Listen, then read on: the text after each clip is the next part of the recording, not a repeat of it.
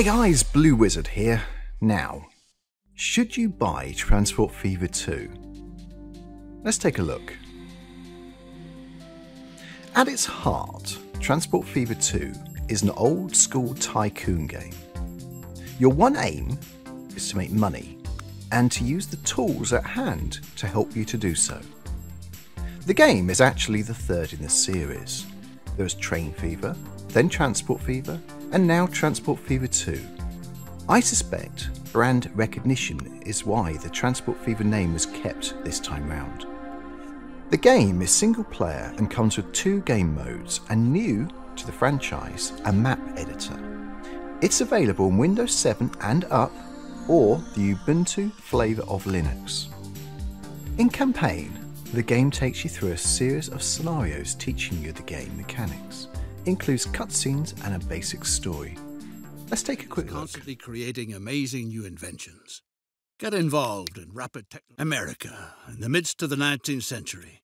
In the Nevada territory, where until recently only a handful of buffalo grazed, nowadays...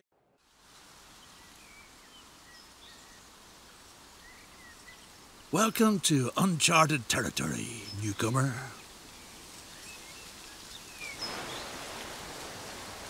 Wanna get rich?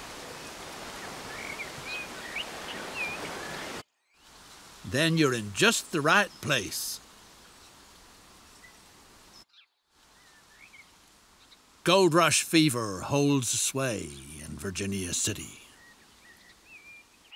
And you're lucky devil. All you have to do is to find the mine.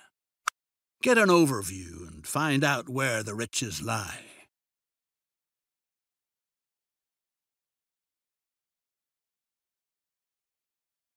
Discover the entrance to the tunnel. What a promising claim. Even though only a few boulders have been mined so far, that's no reason to lose heart. You'll just have to dig deeper. You ought to get hold of some solid timber from the nearby forest, so that... Now, there's got to be a small depot to park the horse-drawn carts, too.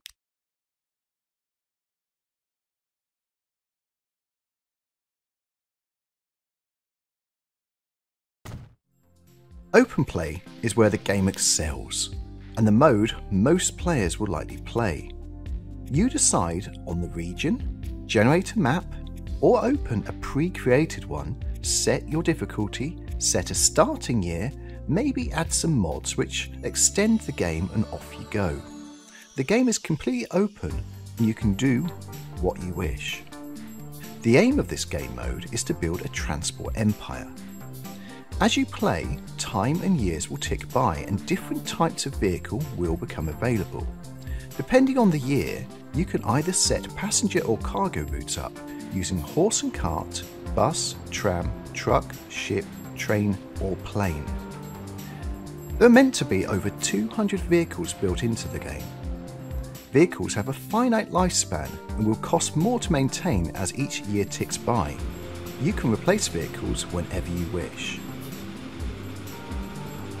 As time goes by, towns will grow by themselves, but they will grow faster if you provide them with good passenger routes and fulfill their cargo demands.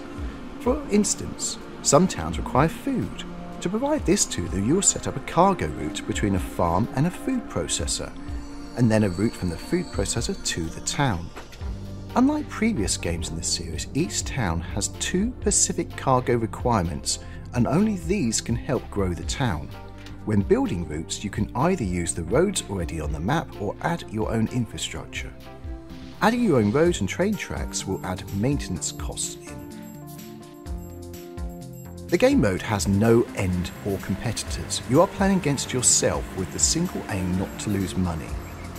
It is in theory possible to put yourself in a financial position that you cannot carry on, and that is meant to be part of the fun of this game mode, but is where the game lets itself down. In theory, it is possible to do that, but in practice, thus far, I've not worried about cash at any point during my playthrough. I'm playing at a medium level and have found Transport Fever 2 infinitely easier than the other games in the series. There are other ways to enjoy this game though. As with the previous incarnations of the game, you can switch off costs entirely and just build your dreamed railway network. If you wish to have a train set and haven't got the space, this game is great. As we touched on earlier, this game mode does allow modding. You can download user-created content that can change the game or add something to it.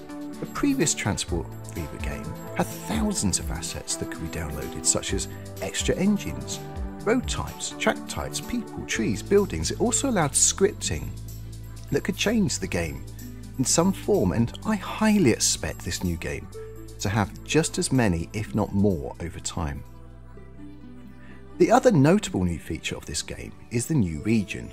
Asia has been added, meaning you can now choose from either America, Europe and Asia when setting up your game map. The previous game had quite a few Asian mods, and so I suspect the game had a good Asian fan base, and so this makes sense for sales of the game in that region. This also now means Asians mods can correctly be allocated to Asian region. As in previous games, you can choose to use any vehicle type in a map in a region if you choose. A new addition to the game is the map editor. I can see this becoming a game mode in itself, where people will spend hours creating their own perfect custom maps. The series I'm playing right now is playing on a map I created in the editor. The editor feels very familiar, using the same tools as the open mode. You can make hills, rivers, roads, add trees, bushes and paint the map as desired. The paint tools are new and remarkably easy to use. You can paint fields, mud and tarmac, for instance. There are many textures to choose from. Painting grass, if enabled in settings, will paint actual grass and not just the colour green. So to the nitty gritty, should you buy the game? That was the question I posed at the beginning of the video. Well, if you played and enjoyed the previous games, you'll likely enjoy this one.